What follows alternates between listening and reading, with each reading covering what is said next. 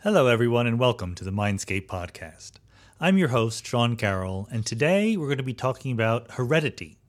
This is, of course, a very old idea, the idea that there's something inside us, some properties, some features that get passed down through the generations. So we inherited something from our ancestors, and we send something down to our descendants. Back in the day, there used to be the thought that royal blood was handed down, that the right to be the king or the queen or the emperor depended on who your parents were. I suppose there's still countries in which that is the case. But we know a lot more about how heredity really works now than we used to. We know that all of our cells have a little molecule in them called DNA. And that DNA is a little code. It's a chain of letters, A, G, C, T, that the arrangement of those letters tells us what makes up who we are. Or at least there's a simplistic version of it where you think of DNA as kind of like a blueprint, that if you knew what the DNA was, you could predict exactly what the organism was going to be, maybe even, what kind of food they would like or what kind of occupation they would have later in life. Today, we know it's a little bit more complicated than that. There's more going on than just our DNA to make up who we are. And not only nature versus nurture, but even the nature part is very complicated. There's epigenetics and development factors. There's mitochondrial DNA. There's the expression of different parts of the genes that we have. And so we're in a very, very rapid state of evolution, as it were, in terms of how we think about how heredity works. These days, you can get your genome sequenced, you can send it into a company, pay some money, and they'll tell you something about your genetic heritage. On the horizon, we see the ability to edit genes. We can do it in some ways now, and the ability to do that for human beings probably is not very far away. So it's natural to imagine, can we design what the next generation of human beings is going to be like? Can we design the animals and plants that make up the rest of our ecosystem? These are important questions as well as fascinating ones. So we have today Carl Zimmer as our guest. Carl is one of the very best science writers working out there. He's been working and writing about this area of genetics and heredity and DNA for a very long time. You may know Carl through his blogging or his Twitter account, his New York Times column, or you may have heard him on NPR. Now Carl has a major new book out called She Has Her Mother's Laugh: The Powers, Perversions, and Potential of Heredity. It's a doorstopper. It's a big one, but it's full of fascinating individual human stories as well as the deep science behind what we know about heredity. So we're going to talk about how heredity works, what we do and don't know about it, and most importantly, where the new knowledge that we're gaining every day might take us. It seems very plausible that what we're learning these days might dramatically change how we think about being human beings. So let's go.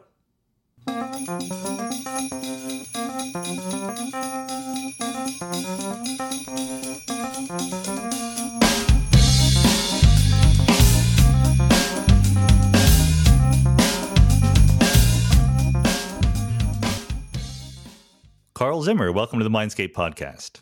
It's great to talk to you. So now we've known each other virtually, at least online, since the early halcyon salad days of the blogging world, right? Isn't that how I got to know you, reading your blog and you read mine? Absolutely, yeah. Back when blogs were the future. Blog, yes. Now we're in the future and no one writes blogs anymore. They delivered us here. Exactly. The future is a journey, and we've been through the future and now we're in the post-future. So I couldn't help. You've written this gigantic magisterial book about heredity, inheritance. She Has Her Mother's Laugh, and the subtitle, of course, The Power, Perversions, and Potential of Heredity. And while reading it, I can't help but think, as a physicist, my goodness, how lucky I am that what I do for a living doesn't really matter to people's lives, because this is a kind of science that everyone has feelings about, right? Does that come through in your work? Oh, I think that everybody clings to heredity in a profound way. And I see that when I give talks about my book. I mean, I have learned to keep my prepared remarks fairly short because people just have tons of questions. And the questions come from the fact that we use heredity to define who we are, and also what is our connection both to the past and to the future. I mean, you can't ask for anything more intimate than that. Yeah. So the future in terms of our children, our descendants, you mean? Sure, absolutely. And also, like, what if we tamper with the heredity of other species? And, then what Right. what is left after we're gone? Well, heredity will carry on those sorts of changes into the future. So I think, everyone who is involved in this conversation right now knows a little bit, right? We're not entering and we're not telling people something that they've never heard before, that there's something called DNA in our cells, and it carries some information. So let's try to remember what it was like before we knew that, right? People still had an idea of inheritance and heredity and things being passed down through the blood even before Darwin and Mendel came along. Right. I mean, it's kind of hard to reconstruct the way people thought in the past, especially when they didn't use the concepts and the words that we use today. And yet, we can start to get some clues about it just by looking back and trying to piece together. For example, there were ideas about blood, as you say. We still use the word blood to talk about what we really mean by genes. There's the blue blood, for example. Like blue blood is something that is like, well, you come from a blue blood family. In other words, somehow like that is inherited down through the generations. Your sort of status. I mean, the irony is, of course, that the phrase actually comes from a particular time in a particular place. It was in Spain in the 1500s when people in Spain were trying to distinguish themselves from Jews and Muslims. So, Right. this is where the whole issue of race comes from. I mean, literally, the word race starts to be used in Spain in this way. And so, When are we talking? What century you said? 1500s, Okay. 1400s, and into 1500s, and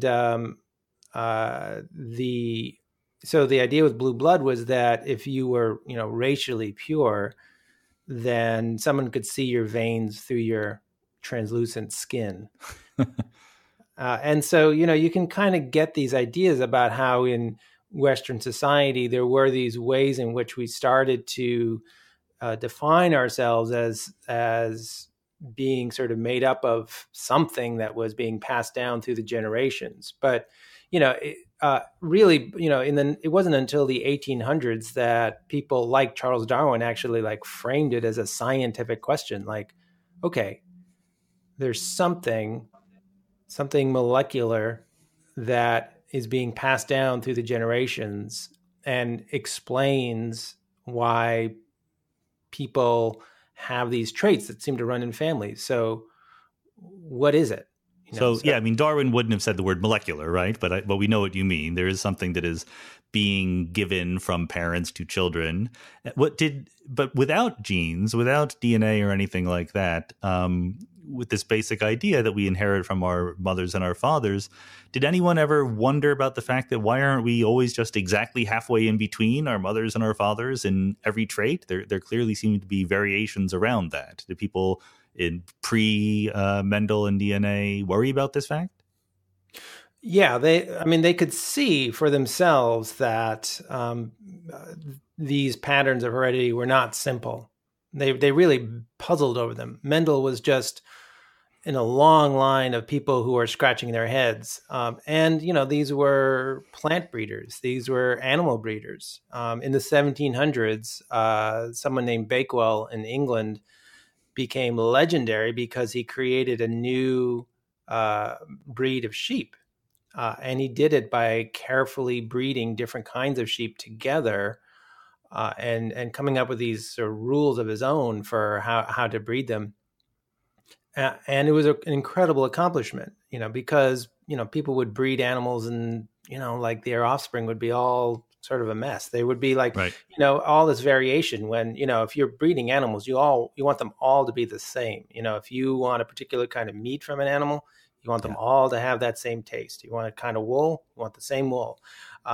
So it was a huge puzzle and struggle, and the stakes were enormous. I mean, by the 1700s and 1800s, countries were actually looking at breeding, in other words, heredity, as part of their national wealth. If you could breed new crops and new livestock, you were going to make your country rich. I love the practicality of it. It reminds me of, how thermodynamics, which can be a very abstract and theoretical subject, arose from trying to get better steam engines, right? This was definitely an era where there was a give and take between people with boots on the ground trying to make better products and trying to understand the world better as scientists.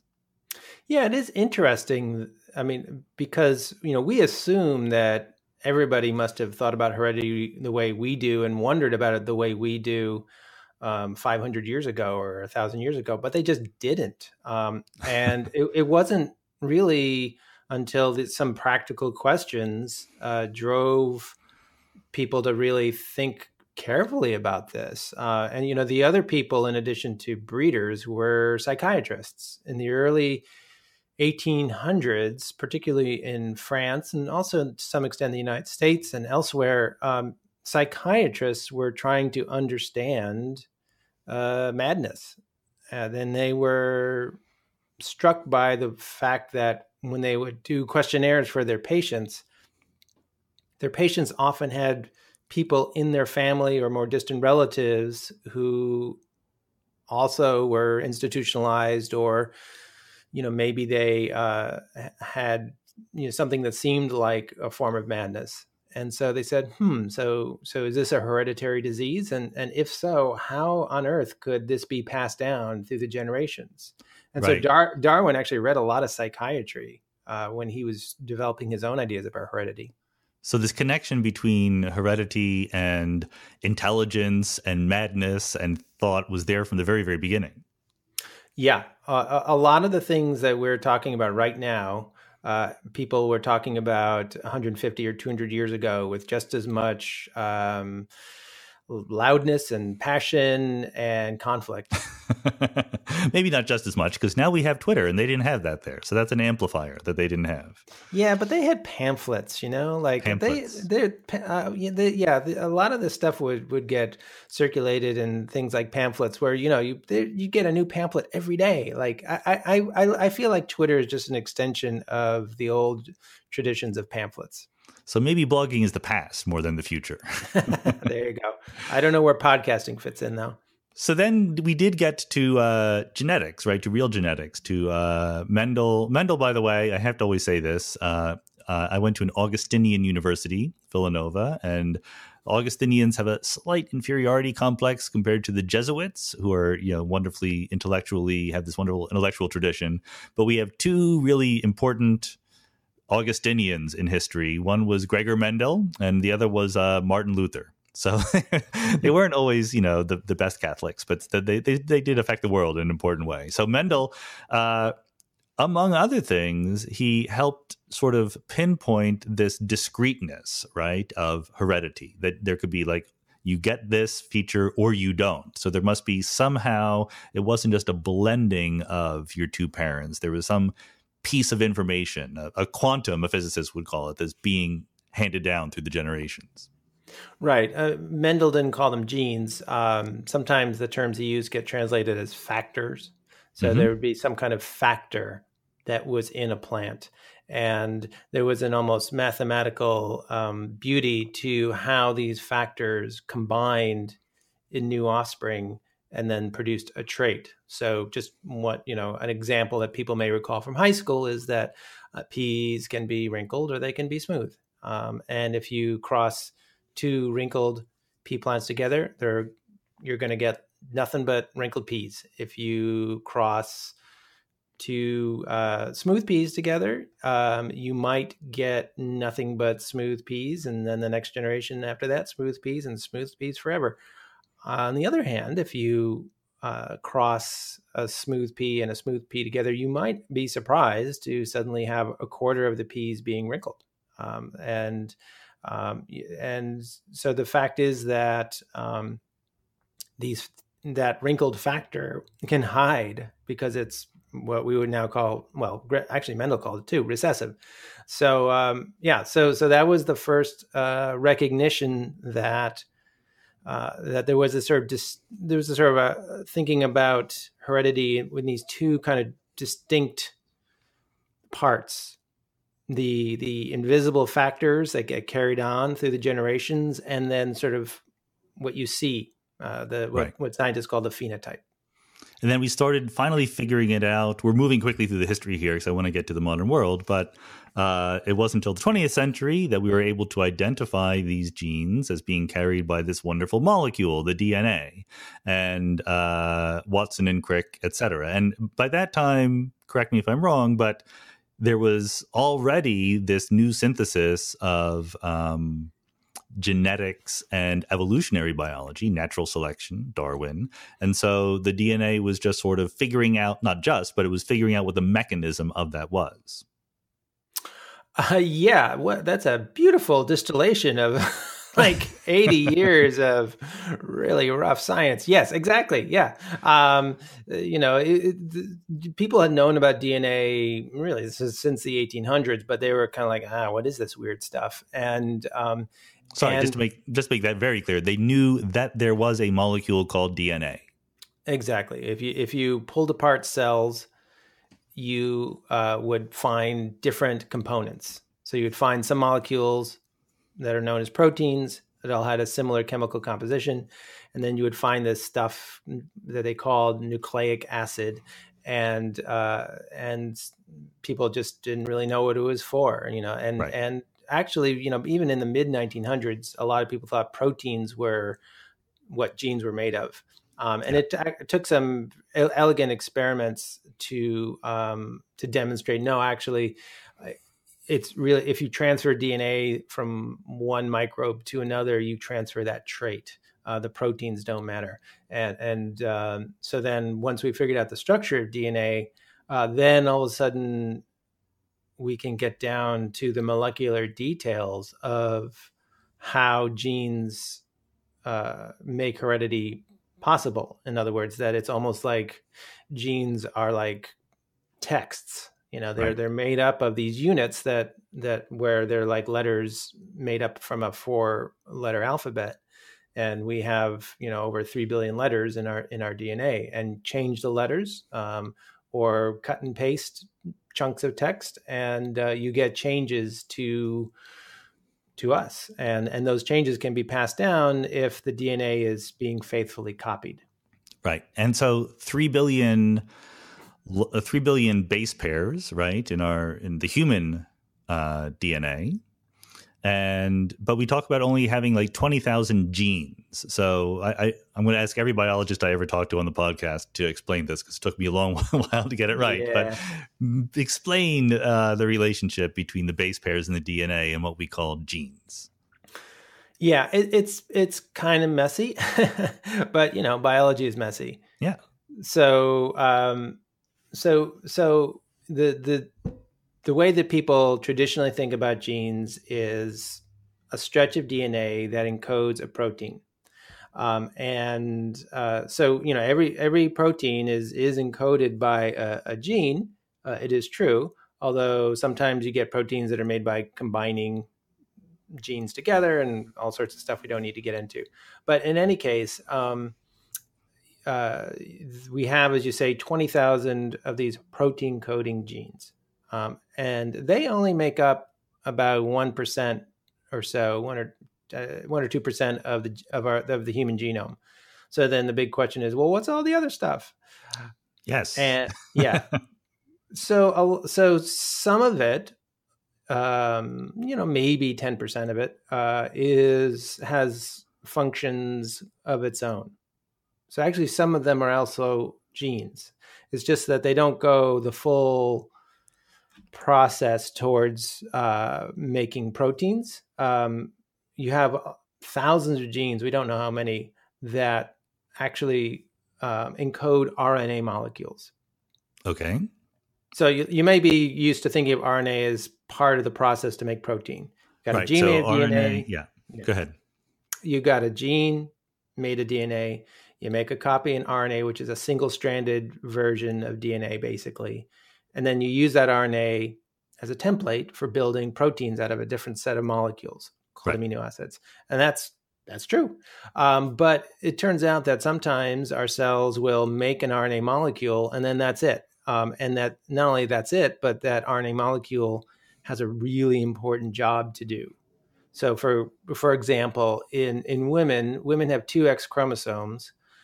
They need to keep one of them shut off, or they're going to basically poison themselves with too many proteins from the X chromosome. Men only have one X chromosome. So there are these RNA molecules that basically wrap around the X chromosome, one of the X chromosomes in women, and silence it. And so, we know that at least some of these RNA molecules play an important job. So those are more genes, but that still leaves you with a lot of the rest of the genome. So some of that DNA is really important as kind of genetic switches for turning on and off genes elsewhere in the genome. Mm-hmm. And then the rest, a lot of it is probably what scientists would scientifically call junk. A lot of them are dead genes. They're genes that have mutated and just are useless now, and we just carry them along. Some of them are actually descend from viruses. So viruses infect our DNA and make copies of themselves that get passed down and just spread all over our genome and bulk it up with all sorts of stuff that we don't actually use. They also could be codes that were injected by aliens millions of years ago to be activated at some point in the future, right? Yeah, right. Now, I haven't seen the papers on that yet, but maybe you've seen a preprint. I'm giving you jewels here, Carl. You should write the paper. Yeah. All right. I'm going to get on. I'm going to have the scoop of the century. But it's a good reminder that, we're not intelligently designed. The cell is kind of a mess that has been put together over billions of years. And DNA doesn't care that its job is to encode genes into proteins. It does whatever it wants to do, or whatever it needs to do to make things function. So some of the DNA is making proteins, some of it's making RNA that will do something, some of it's just going along for the ride because it keeps getting copied all the time, right? Yeah, I mean, it's hard to believe, but the cell is a lot sloppier than we think of it as being. A lot of DNA actually is used by our cells to produce RNA molecules. And then the cell just immediately shreds all that RNA because those were just sort of accidental. Right. They were just they didn't really have any function. So you can have junk DNA shooting off RNA molecules, but they don't serve any purpose. So they just, the cell just sort of manages this chaos, by having certain proteins that kind of go around and say are you supposed to be here? And, if not, then they just shred them and just recycle it to make more RNA molecules. So, if you really get to know cells, intelligent design becomes kind of laughable. And so we have this idea that the coding parts, there are parts of the DNA, stretches of DNA, many, many base pairs at once that will code into a protein. There's probably an informal and incorrect idea. I'm sure none of our extremely sophisticated and well-educated Mindscape listeners would have this idea, but some people might think that there's a direct map from a gene to a trait, to, how big our nose are, what color our hair is, or how, charismatic we are. But it's more complicated than that, right? For the most part, yeah, it is more complicated. I mean, it's good to learn about Mendel in high school, but, I do think that it's going to be important for schools to take students beyond Mendel now that people are getting their DNA tested by companies like 23andMe. You can't really understand those test results if you're just relying on pea-plant experiments. Right. Your blood type, sure. It's there's one gene and there are different versions of the gene and that can determine your blood type. Okay, no problem. But for most of the traits that we actually really care about or think about, and even seemingly simple ones like height, they are influenced by many, many, many, many, many different genes. So that, you can't say that, do I have the tall gene? Right. It's just meaningless. But so we brought ourselves up to about, as you imply, the level of high school biology. You know, what people sort of remember. We have a DNA, we pass it along, and I think that, you know, even if there's some complicated nonlinear map from the genes in our DNA to our traits, people still have this idea that basically there's a molecule, the DNA, and from the molecule, that's us. That just makes us, right? But we know a lot more than that now also, right? I mean, there's various ways in which the thing that we turn into is more than just what's encoded in our DNA in any straightforward way. Is that an accurate statement? Yeah, definitely. And you know, I it's funny, you know, like if you say to someone, "Oh, you have two eyes. You must have gotten your two eyes from your parents." They're going to look at you funny, like, "What? That doesn't make sense." You know, and the fact is that you did get your two eyes from your parents. But when we talk about, oh, you got this, you got that from your parents, we're really more interested in the things that are different between people, so that we can say, like, oh, you are tall, and your great uncle Bertie was tall, so you must have gotten it from him, even though, of course, Bertie is off to the side. Whatever. Right. My point being that we just get kind of confused about what it is that we're talking about when we talk about these traits. And the fact is that, you know, you might be tall like your Uncle Bertie is tall. Sure, partly because of the genes you inherit, but you know, maybe you and your Uncle Bertie also had the privilege of growing up in a affluent society, an affluent family. You had good diets, you got medicine when you were a kid, and so that you had the opportunity to grow to be tall. Because the fact is that, you know, all over the world, the average height of people is several inches higher than it was a century ago. And that's not because we are now inheriting a different set of genes. It's just that in that respect, the world got to be a better place. And so you have to sort of take into account the combined influences of genes and environment, or actually, as Shakespeare once called it, nature and nurture. We'll get there, but I think that even at the level of nature, even at the level of our inheritance, our genetic inheritance, I'm learning about, from your book, among other places, how complicated that is. For example, the idea of mitochondrial DNA, right? We have these little sort of genetic stowaways in every single one of our cells, and we hand them down to subsequent generations.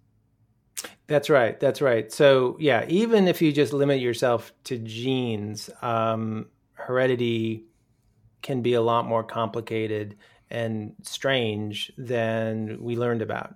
So mitochondria, we have dozens or hundreds of them in every cell, and we depend on them for our survival. They're the little factories that generate fuel for our cell, using oxygen and various nutrients to build fuel that we then burn. They do lots of other stuff too. So the powerhouse of the cell. Yeah, absolutely. And the weird thing about them, well, several weird things. One is that they've got their own DNA in them. That's aside from the DNA that's tucked away in the nucleus. So they've all got their own DNA. And if you look at a cell, you can actually watch mitochondria divide on their own, and they make new copies of their own DNA for those new daughter cells. And you might say, like, whoa, that doesn't make sense. That sounds like bacteria. And it's like, yeah. Guess what? They're bacteria. Exactly. Like about 1.8 billion years ago, when we were single-celled, the ancestors of mitochondria somehow ended up inside of our cells, and maybe some kind of symbiotic relationship, kind of like, cleaner fish that go inside the mouths of bigger fish. And then they became basically permanent residents, so that they couldn't live outside of our cells anymore. And as if that wasn't weird enough, when a sperm approaches an egg, it's swimming furiously, and it's using that mitochondria to generate that fuel to swim. So the only way it can get to an egg is to use its mitochondria, and then it reaches the egg and it dumps in its chromosomes, Mm-hmm. but then it also destroys its own mitochondria. It just rips them apart. So both the sperm and the egg have separate mitochondria from dad and mom. Right. And the sperm do not deliver their mitochondria into the egg. Lazy bastards. Well, it's puzzling because, we are, when you look at our chromosomes, we are a 50-50 split between our parents. But you look at our mitochondria, it's all mom. It's just all mom. So mitochondrial inheritance is not sexual reproduction.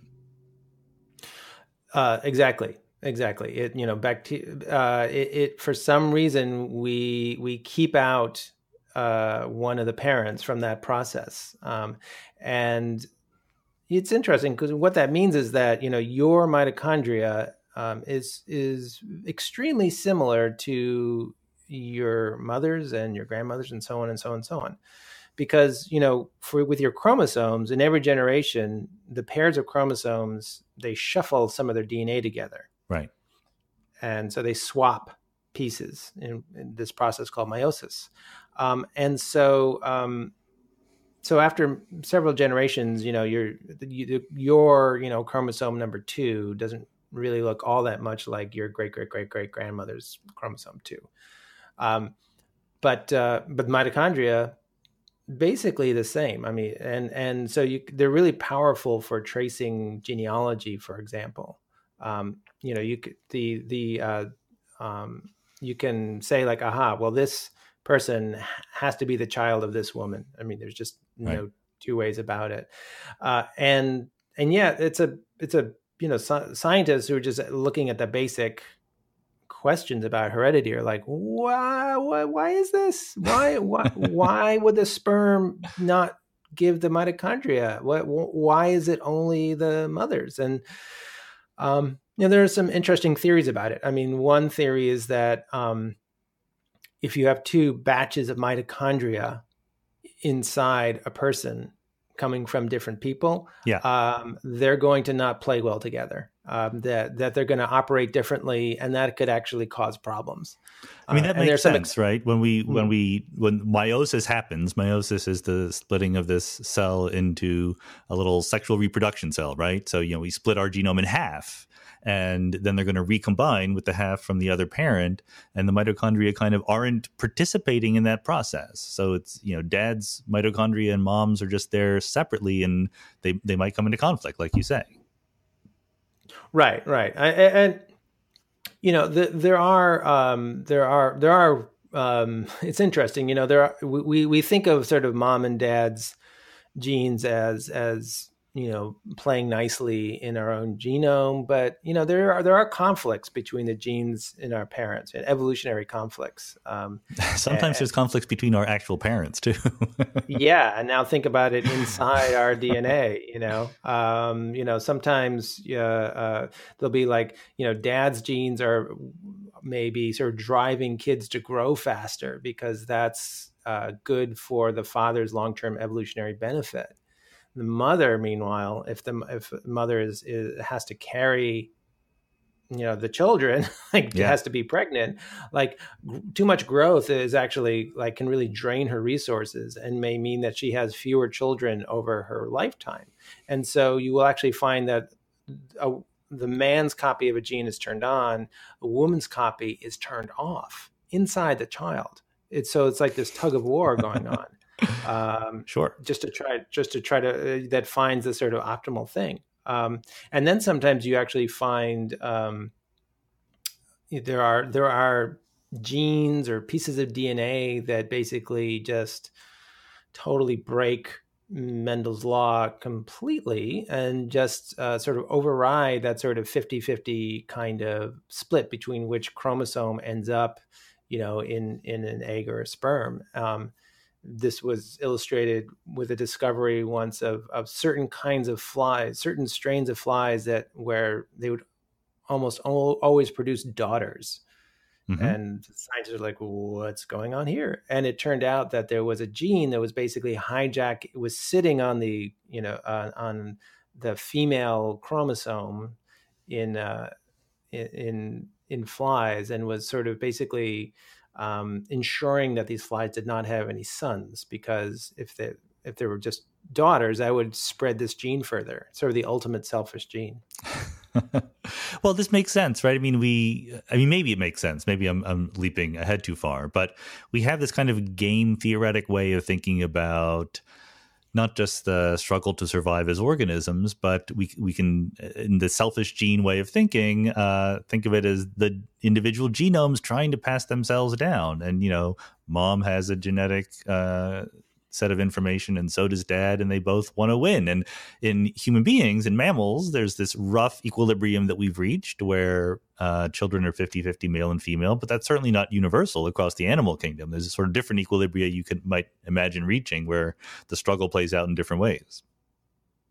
Sure. And actually there are some animals that adjust the ratio of their offspring just depending on what their environment kind of looks like. Right. So there are birds that, in effect, what they're doing is looking around and saying, like, I think I need a lot of daughters to stick around and to help me raise, my other chicks. And voila, incredibly, they produce more daughters than sons. And then there are other situations where they produce more sons than daughters, and then the sons fly off.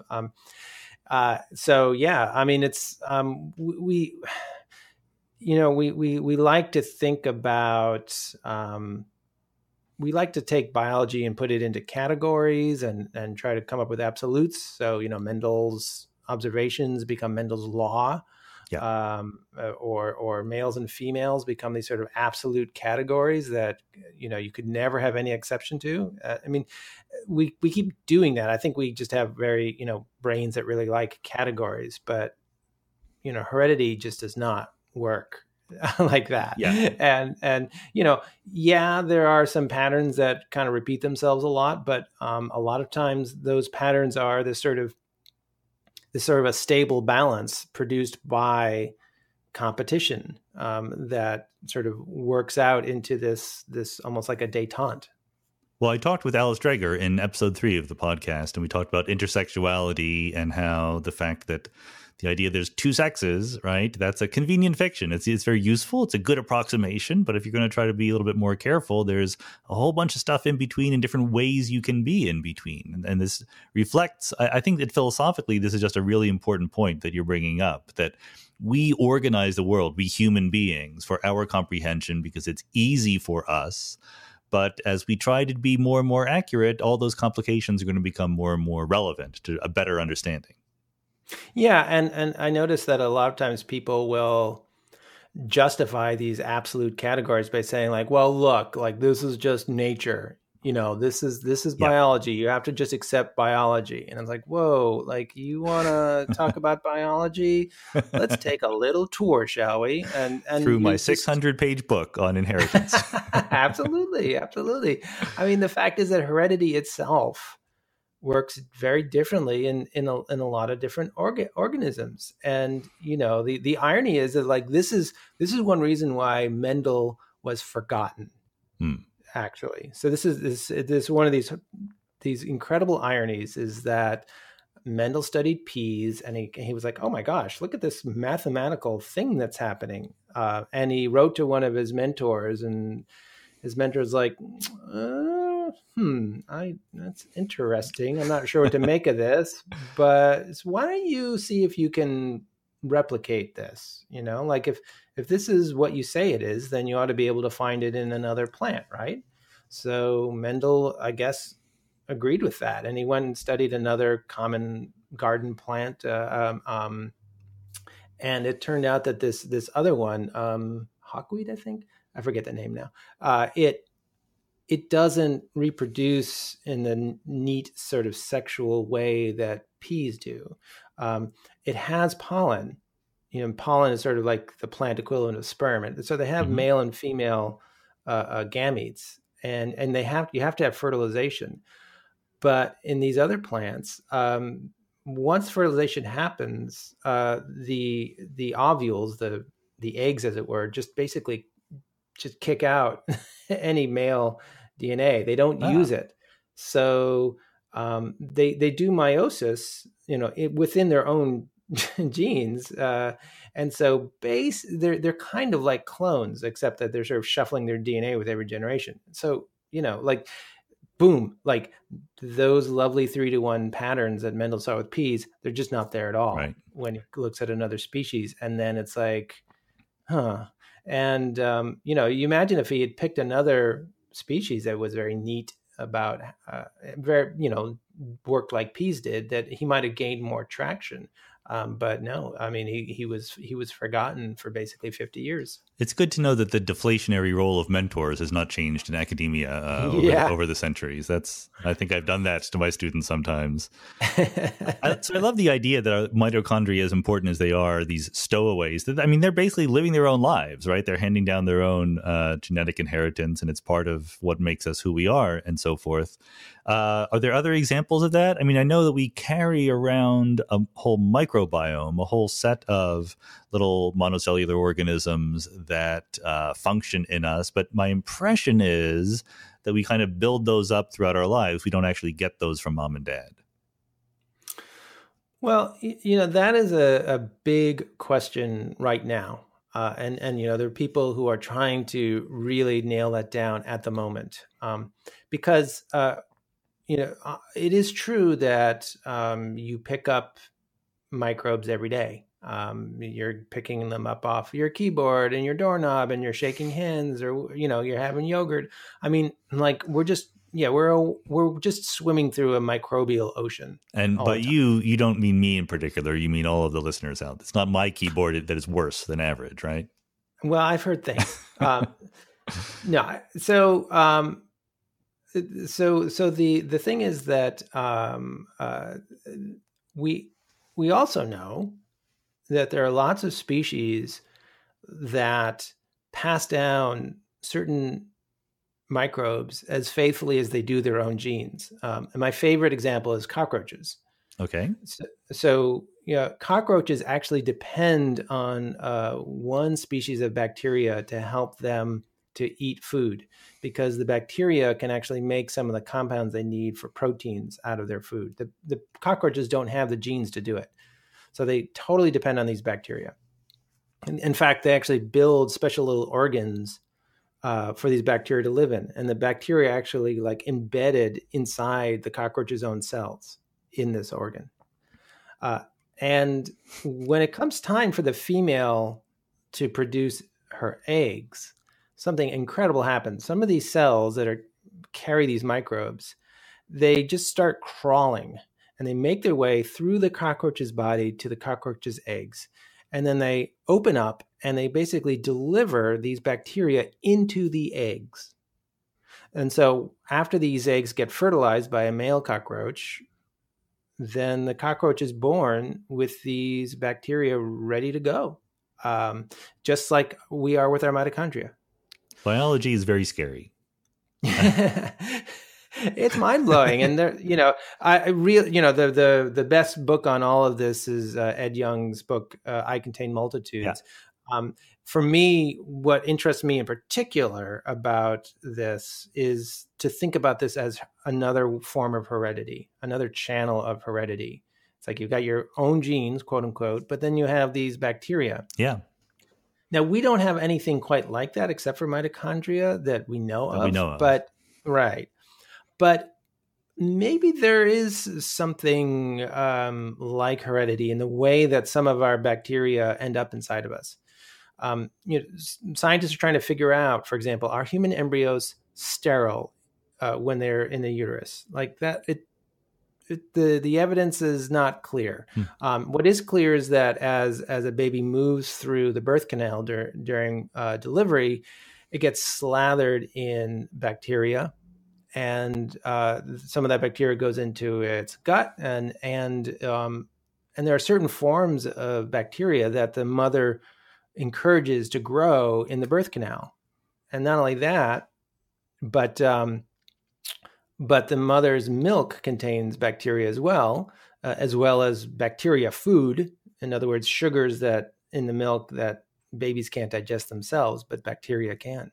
So, so there is a debate right now whether there might be, certain species that are being put into babies early on and sort of are kind of define our own species that way. It's a very romantic picture you are painting. The miracle of childbirth is so enhanced by our scientific understanding. It's really great. Well, but it raises some very practical medical questions. Sure. Cesarean sections are exploding in countries like the United States, and so so those babies are not getting that exposure, and so there's a question of like, well, does that matter? Can you still pick up those species just by being handled by your parents and other people, or does that not getting that seeding at the beginning, is that a problem? Because if your microbiome isn't quite right when you're young, that can lead to problems throughout your life. Your immune system may not work properly, for example. Is it still thought to be true that the number of unicellular organisms in our microbiome is more cells than human cells in our body? Actually, no. I heard rumors that had gone away, that thought. Yeah. So, and I and other people had, when we'd write about the microbiome, we'd always say like, your microbes outnumber your own cells by 10 to 1, which, it's always fun to say. It is. It turns out probably not to be true. It's probably more like 1 to 1. Okay. So we have about 37 trillion cells of our own, or quote unquote own human cells. Mm-hmm. It might be around the same, 30-40 million bacteria. I don't, that doesn't count the viruses and the fungi and all the other fun critters that are living inside of us. So, the final number of the full microbiome might be higher, but it's not a 10 to 1 thing anymore. But a biological body is a complicated open system. It's a ecosystem all by itself. We're a little bus that is carrying around a whole world of little critters talking to each other and evolving and doing their own things. Yes, but it's not a totally random collection of critters. Right. Like the same species and the same strains tend to turn up again and again in people. And I mean, your microbiome is going to be different than mine, but not too differently, And so you can, like, if you look at human microbiomes compared to like a chimpanzee's, they're going to be a lot more similar to each other than chimpanzees are. And it seems like we have filters, right? So not everybody gets a seat in the bus. And then there's also the idea that we're learning more and more that just the information in our DNA, even just getting back to the sort of genetic part of inheritance, there's more to it. There's more to how we pass information down. There's the whole story of epigenetics and so forth. I hear that you're advocating that people take epigenetic yoga classes so they can pass down new things that they learn to their children. Is that right? Many people are saying that. Right. No, I hear people saying it. Yeah. Yeah. Right. No, I think you should take epigenetic yoga if you like it, but don't think that your kids are going to be better for it. But the idea is that we can learn something and pass it down, right?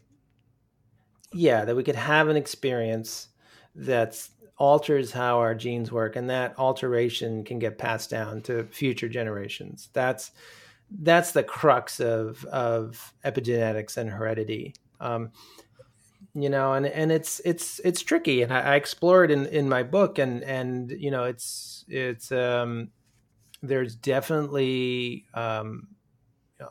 good evidence for it happening in plants.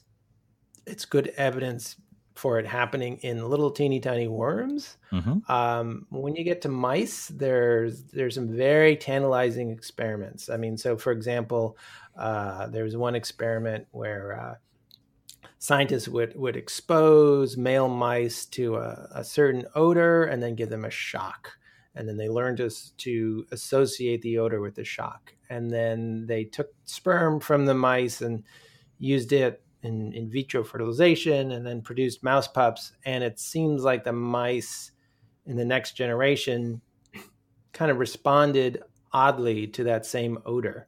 And so the claim was that somehow that learned memory, that learned association about that smell got passed down to the mouse pups. And when that paper came out, the journal put Lamarck on the cover. Remind us who Lamarck is, Mr. Lamarck. Mr. Lamarck. So Lamarck was a French biologist who preceded Darwin.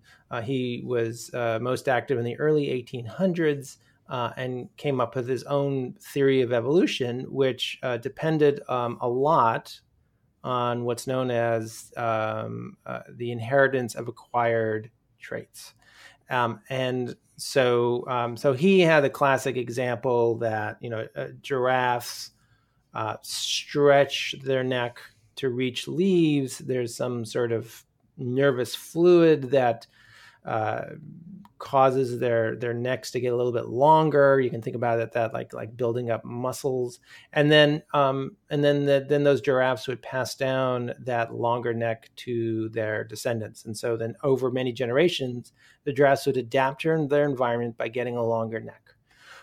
And so, the claim, I guess, is that, well, mice, are adapting to their environment by learning about, the risks that they face, and that their offspring are inheriting that knowledge. Right. So that's the basic idea. And how would this work sort of at the molecular level for the mice? Is it pups? You call them mice pups? Mice babies or puppies? Pups. Okay. They're good. pups. I learned something.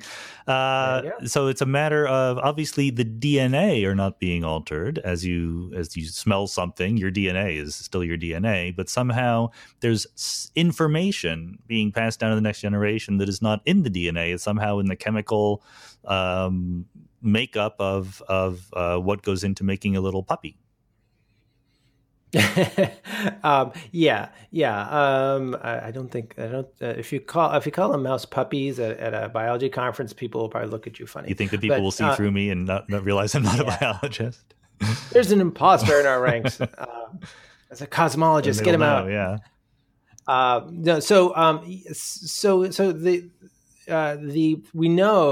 We know that genes are attended to by lots of molecules in the cell. Genes just don't take care of themselves. Right. And so there are proteins, for example, that will clamp on to genes and they can essentially shut them down. There are other places that proteins latch on to DNA and they can switch on a gene. You can coil DNA around spools, and then basically anything that gets coiled up, any gene just can't be used to make a protein because it's just all tucked away. And those changes can be very long lasting. Like when a cell divides, those same controls will in effect be inherited by the two new cells. So that's why your skin cells, when they divide, they make skin cells. They don't, make brain cells or tooth cells or something, so we know that epigenetics really matters a lot. There's no question about that. And so the question is, could these kinds of processes, change the way that genes are being used? And then could those changes, those proteins and those coils or whatever, get passed down through the generations? We don't know. Yeah, we don't know. The mechanism for it, it's especially for mammals, it's kind of hard to figure out how the mechanism would actually work. And you look at a mouse experiment. The critics of this kind of research have said, like, whoa, so you're telling me that there's this change that is happening in the mouse's brain, the daddy mouse's brain, and that somehow then that is getting communicated into daddy mouse's sperm, and then somehow that is then making its way through fertilization, through the development of an embryo, through the development of a brain, and then somehow it's getting plugged back into the brain in the same circuits that daddy had being altered. And a lot of scientists just say like, whoa, that doesn't make any sense at all. Right. But this is something that's being studied. We'll try to figure it out. Yeah, but in the meantime, there's epigenetic yoga. Like, there are literally like psychiatrists who will help you to undo the epigenetic trauma that your grandparents passed down to you. Like, this has totally saturated pop culture, and I don't honestly know how it happened because epigenetics is messy and complicated, and the language is totally inscrutable, and yet when I give talks, like half the questions I get after the talks are, what about epigenetics? Look, I'm writing a book about quantum mechanics, so the idea that crazy abstract ideas are going to be hijacked by popular culture is not foreign to me. Any tips? Well, quantum epigenetic yoga might be a bestseller, right? Oh my God! Right? Throw dark energy in there, and we'll be buying yachts any moment. So okay, we need to patent that idea right now. Okay. And author the book this week. I will edit this out of the podcast so no one hears it and steals our great idea. It sounds like, though, even in principle, if you handed a computer a complete list of the 3 billion base pairs in our DNA, the GCTA letters in our alphabet, a computer with perfect knowledge, that would not be enough to predict what the organism would look like. I mean, it would be missing the mitochondrial DNA. It would be missing all sorts of chemical signals that could be passed down through the body. But I mean, so it sounds like we're learning how much of the organism is predicted by that. Probably a lot, right? But certainly not the whole thing. Yeah, and in a way, this is one of those deep questions in the history of biology. How much of an organism is basically determined at the very beginning, and how much of an organism's end result is just the emergence through development. As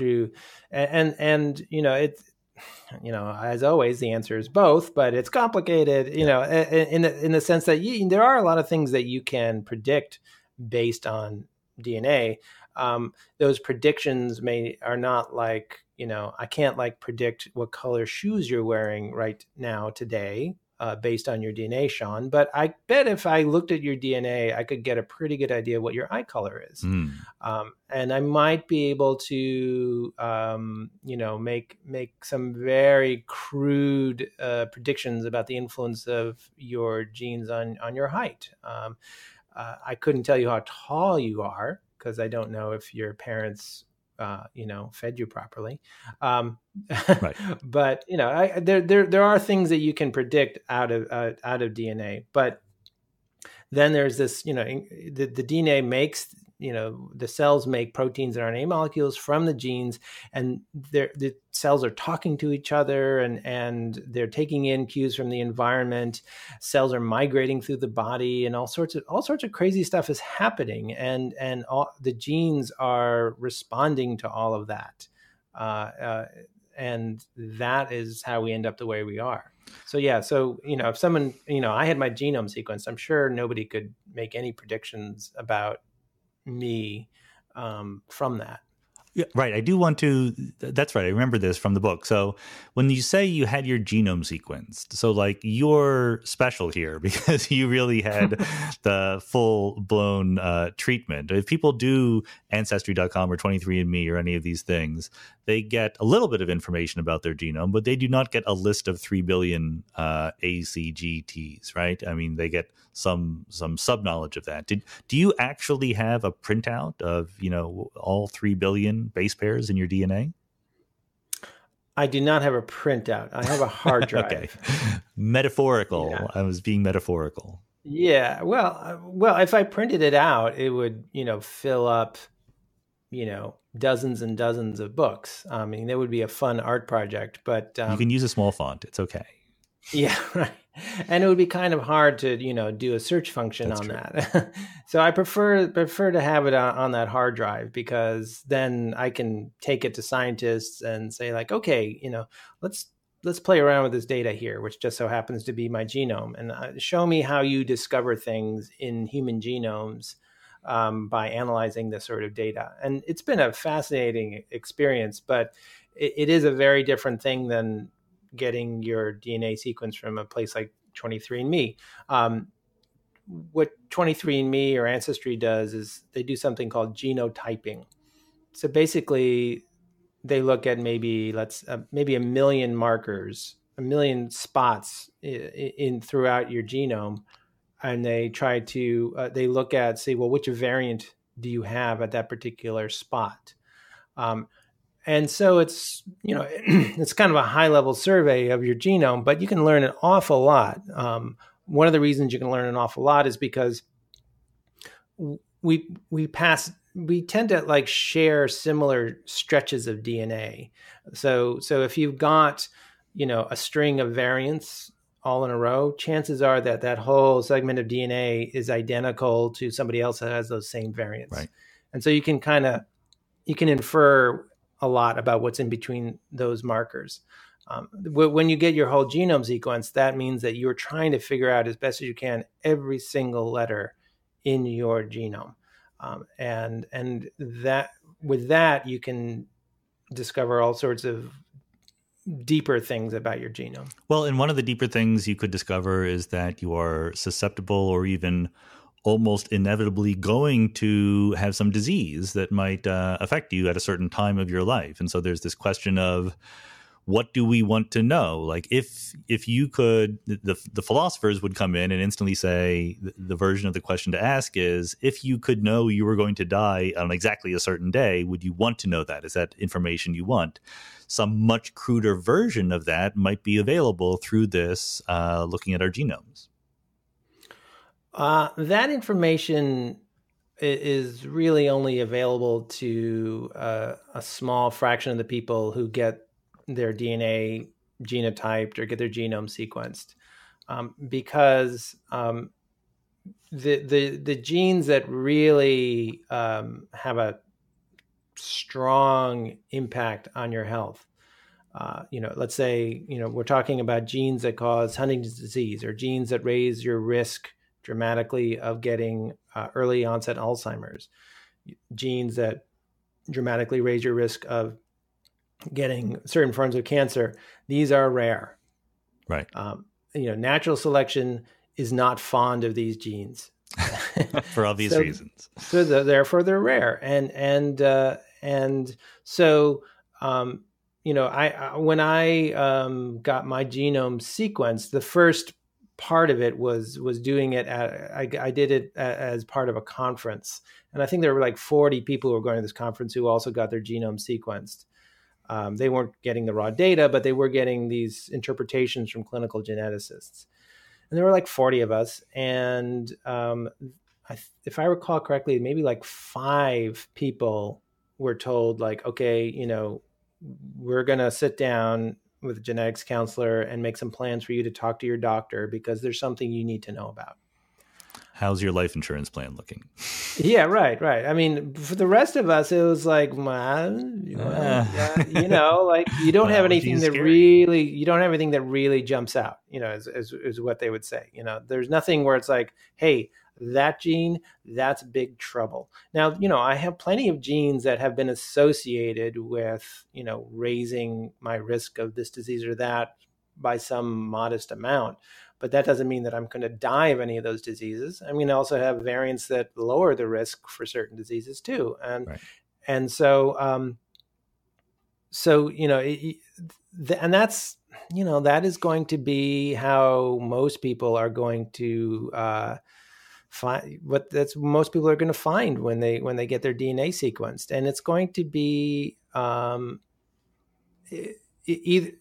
a lot. I'm concerned that people not make one of 2 mistakes. One mistake is to be like sort of angry and irritated that they didn't find anything in their genome.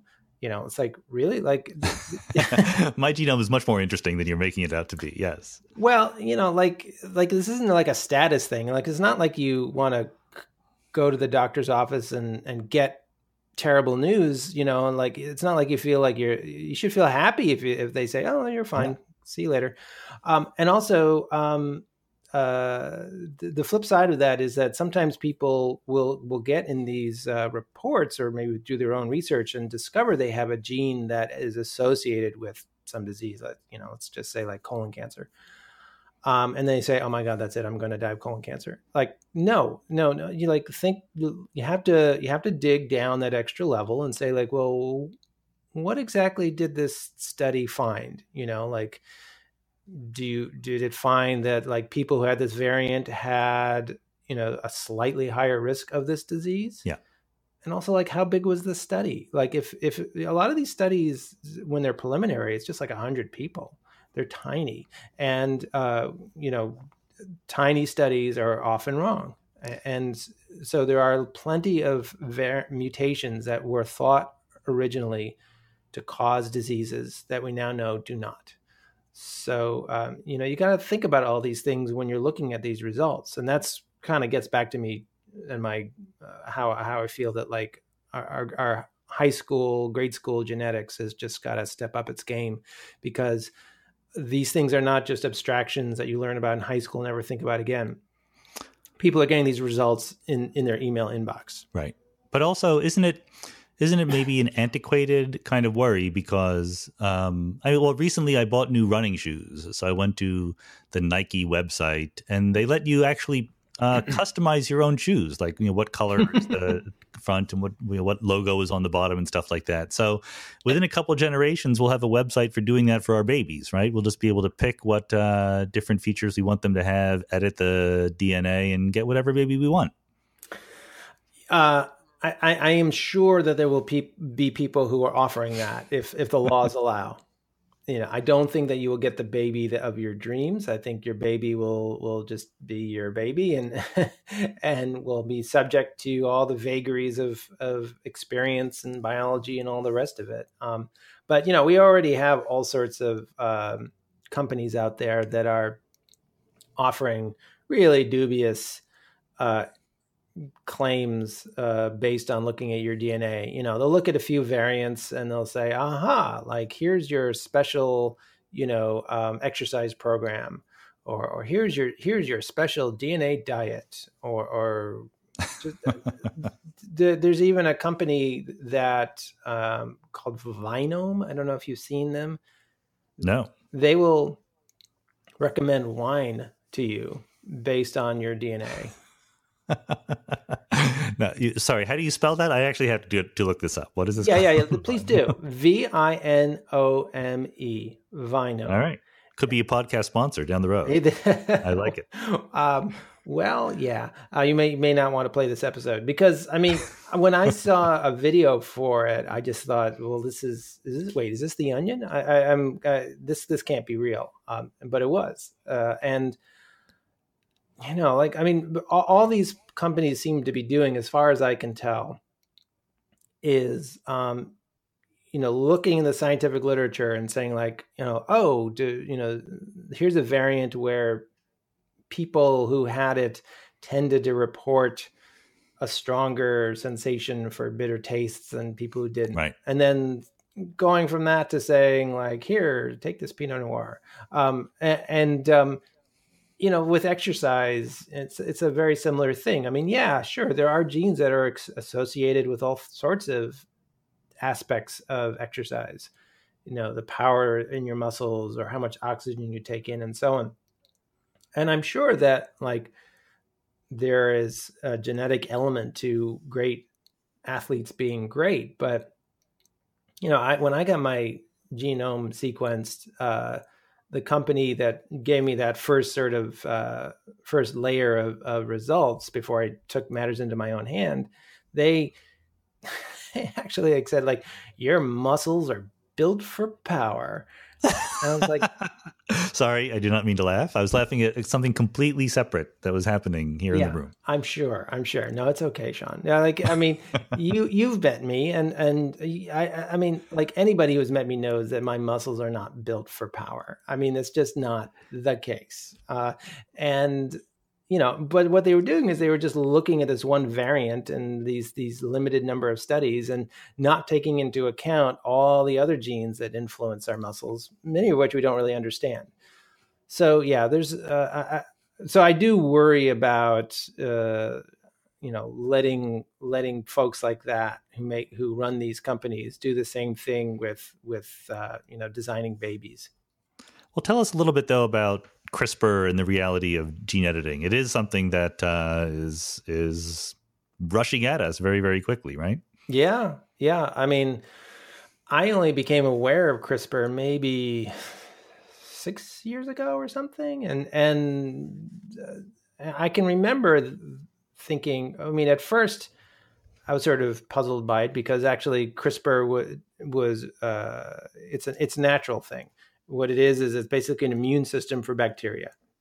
They make molecules that can essentially store information about viruses and then use that information to create new molecules that could zero in on particular stretches of virus DNA and cut it.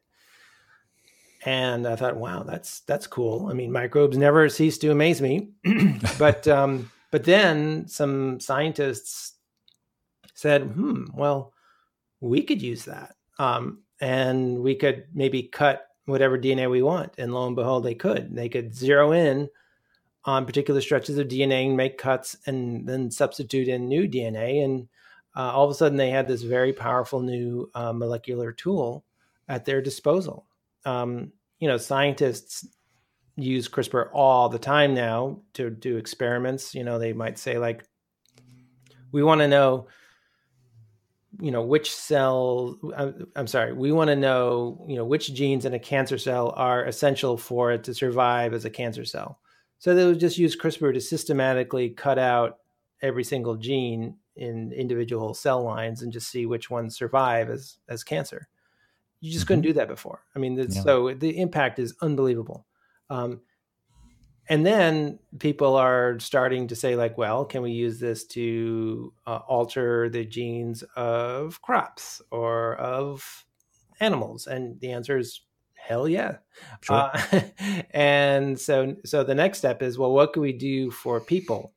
And one of the things you can potentially do for people is treat hereditary diseases. So if someone has sickle cell anemia, you take some of their bone marrow cells out, these stem cells that can make blood. You tweak their DNA so that they can now make hemoglobin that they need, the proper kind of hemoglobin, because sickle cell anemia is caused by a misshapen kind of hemoglobin. And you put the cells back into people and they make healthy blood cells. That's the hope. And there are clinical trials that could start very soon on that. And then the big frontier, the one that understandably everybody gets excited and scared about, is what if you could use these on embryos and change genes in embryos, and then you are creating an inherited change that will be passed down through the generations. Right. Yeah, they're going to do it, right? It's going to, I mean, so there's no, I have a kind of an extremist point of view on this because people raise this question that you just raised, can we genetically edit what's going on in an embryo and therefore change what the person is going to be like? And there's a sort of instant reluctance, right? It's like, well, of course that would be bad, or at least it might be bad. We should think about it and we should, really be very careful. But I'm not quite sure where the reluctance comes from other than a sort of squickiness, right? A sort of feeling that we're messing with nature. And what I suspect is that some people will feel that way. Some people will not feel that way. And it's absolutely 100% going to happen. And 100 years from now, the idea of just making a baby by randomly picking half of the DNA from mom and half the DNA from dad and hoping for the best will seem hopelessly barbaric. Well, you and I are going to have to, hope that life extension, anti-aging drugs advance really quickly so that we can make a bet and see if it pans out, Yeah.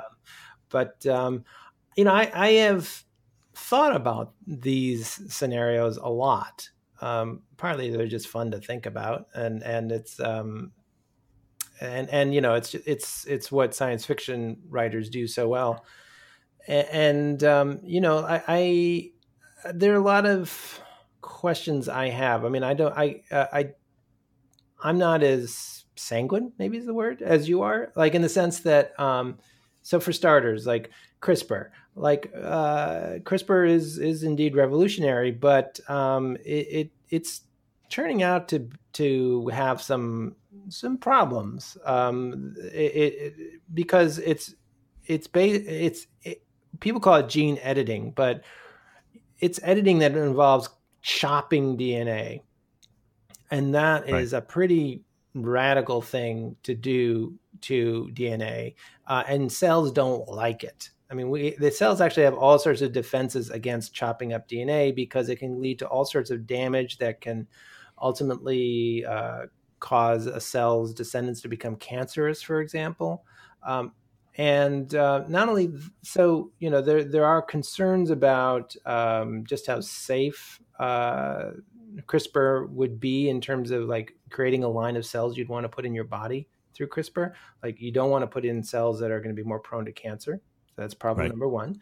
Problem number two, there's a recent study that showed that sometimes when scientists try to cut one particular segment of DNA out, they cut out a long stretch that includes that particular target. And so you might be cutting out pieces of DNA that you really need.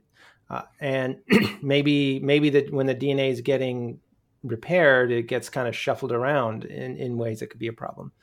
So there's the safety issue. And then also there's kind of like the logistics issue, if you're saying, you're saying like, oh, this is barbaric. So are you imagining a world where all, say, 9 billion people all get in vitro fertilization? In vitro fertilization is a very difficult, drawn out process right now. It could get a lot better in the future, but, maybe not. Maybe there are some inherent sort of limits to this.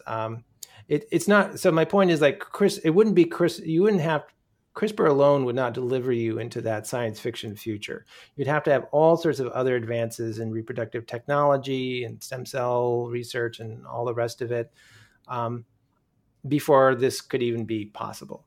But I have talked to biologists who say, we're going to look at CRISPR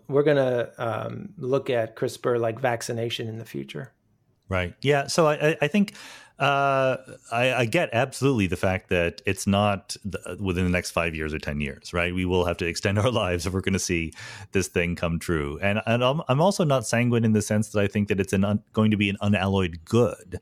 I look at, this editing of our children's genomes as it's a technology. It's like cars or Twitter, right? There's going to be good parts about it or bad parts about it. I just think it's inevitable. I just think that it's like we have jumped off of a pier into the ocean, and as we fall in, we're debating, should we get wet or not? And that's just not a debate that is very reasonable to have. We can have other debates. Should we swim for shore? Should we try to climb back up the pier? Should we fight off the sharks? But I think it's going to happen, and people are going to be trying to alter their children's intelligence and skin color and size of their noses and everything. And I think that we're kind of dropping the ball a little bit on dealing with what the implications of that really are going to be. Well, I mean, I guess the question becomes, if people really are going to try to do this, if they can, that, should we pass laws to prevent that? Or do we put regulations in place to allow certain uses of it for certain things, and then really use shifting from a scientific question to a social or a political one. For example, we're dealing with that right now. Actually, I mean, people don't realize it, but genetically engineering humans has already begun, because we were talking about mitochondria before, so mutations can cause mitochondria to become defective, and so women can pass down defective mitochondria to their children, and you can get these mitochondrial diseases, which can be quite devastating. And there are all sorts of different ones that emerge from faulty mitochondria. So some years ago, people thought, well, what if we were to do a transplant, an egg transplant, take the DNA in the nucleus of an egg and put it into a donor egg that has good mitochondria in it. Obviously, you take out the nuclear DNA out of the donor egg first. But anyway, so basically now you have an egg that has the mother's nuclear DNA, the chromosomes, and another woman's mitochondria, and then fertilize that. People call that 3-parent babies, which is unfortunate, but it's stuck. Anyway, well, we can debate about what it means to be a parent, but in any case, in the United States, that has been banned. I mean, there's no way that's going to happen in the United States. There's no way there's going to be research or evaluation of it. Forget it. That is dead in the water right now. There was a case of a doctor in New York who had done some research on this, who actually went to Mexico to treat a couple who the mother had a mitochondrial disease, and so Mexico doesn't have any laws one way or the other about it, and so they did it kind of on the secretly. But meanwhile, in Britain, they talked about this quite explicitly. They had discussions in Parliament, and they said, you know what? These diseases are so devastating, and we feel that this combination of mitochondria from one woman and chromosomes from another woman, we're okay with that. We don't think that violates sort of human dignity, and we're going to allow this to go forward under a lot of regulation. And so there's a university in Britain that has gotten a license. They're open for business, and so they will start. Probably babies will start being born soon through this technology. So I wonder, what's going to happen with CRISPR? Right. Will it be the American version, total ban? Will it be the Mexico version? It's all kind of on a unregulated black market, or is it going to be out in the open, carefully, explicitly regulated, and under the guidance of government?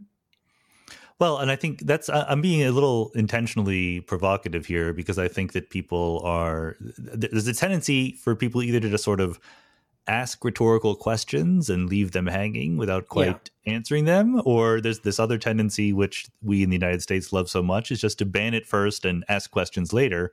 For something like designer babies, if it does become possible, and obviously there's enormous scientific technical hurdles to getting there, but I could easily imagine that it's banned here, and so someone sets up a clinic in Mexico or the Cayman Islands or whatever, and rich people go there and design their babies, and poor people can't do it.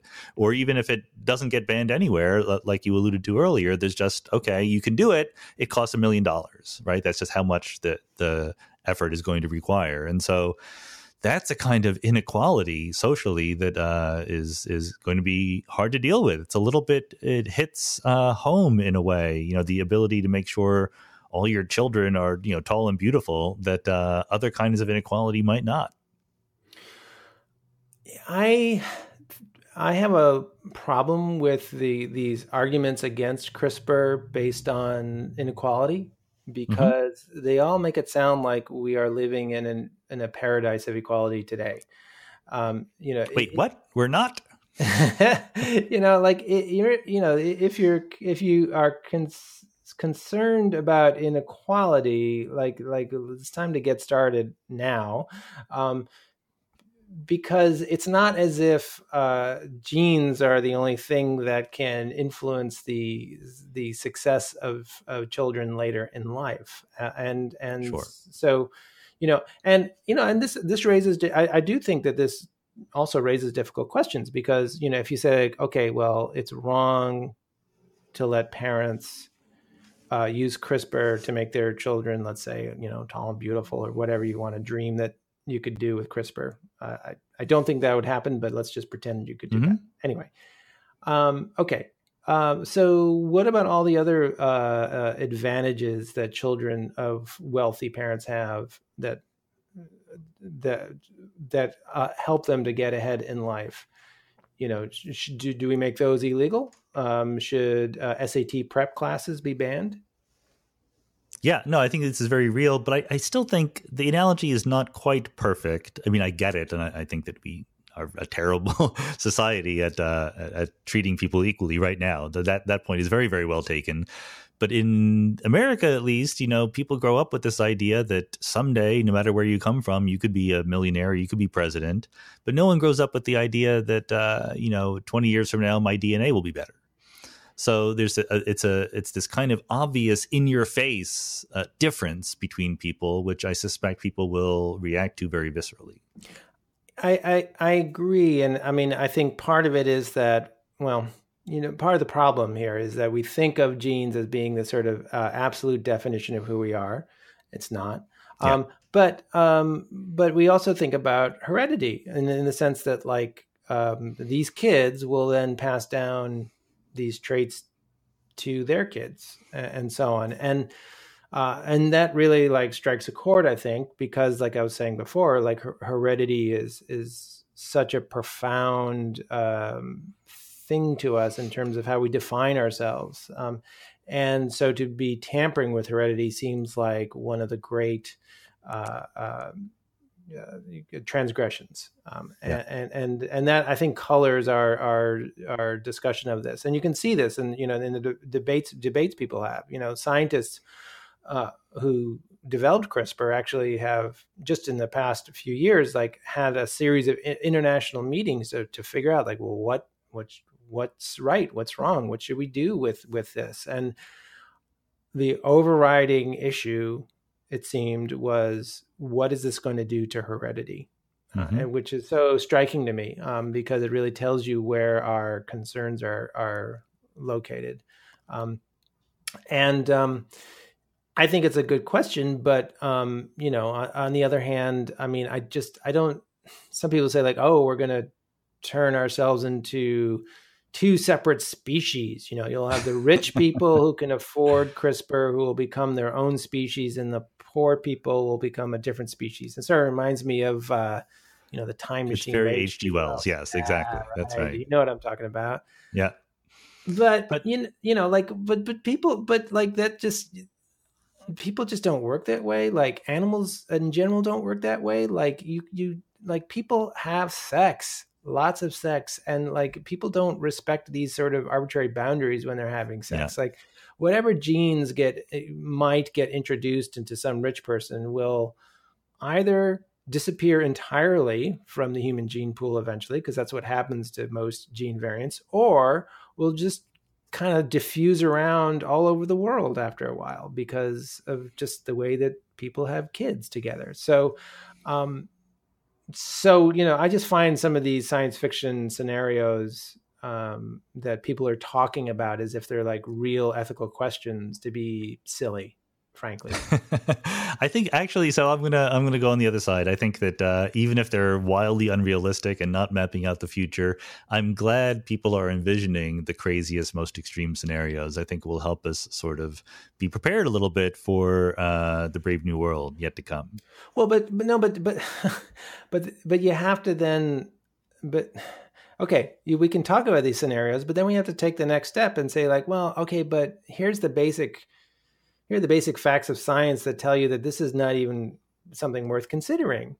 Sure. For example, I wrote an article for the Times recently about studies on DNA and the link between genes and how long you stay in school. There is a connection there. We don't really know why there's a connection there. It may have to do with genes that influence certain things in our brains, or maybe even our parents' brains. We don't know. But there's an association there. It's interesting. It's worth studying. And you can actually look at, these million variants in people's DNA and actually come up with a score a sort of education score, which sounds very fancy. Like, oh, well, I could use that to, test some kindergartner and say like, you're never going to make it to college, so we're just going to put you over here in this track, and you just be content with your lot. And that would be a ridiculous thing to do, because this score, it only predicts a small amount of the variation in how people do in school. So chances are that your score would be very wrong. So lots of people with a high genetic score who drop out early from school. There are a lot of people with a low genetic score who go into grad school. Like it's just one variable among several. So, for people to say like, oh, okay, well, clearly we're going to have this future where everybody's fate is predetermined. Well, no. And it's not a scenario worth talking about, just because of the basic statistics of what we're talking about. So, I'm all for talking about scenarios, but you have to be willing to throw some out. No, I completely agree on that. I mean, that idea that you just said about sort of predicting people's educational attainments on basis of their DNA makes no sense to me. It's like taking a preseason power poll in some sports league and then saying, well, we don't need to play the games now. We figured out who's going to win. But playing the games actually matters also. So Carl Zimmer, or as we say around here, Carl Built for Power Zimmer, thank you very much for a wonderful conversation. It's always great to talk to you. Oh, it was good talking to you again, Sean. All right. Bye-bye. Bye.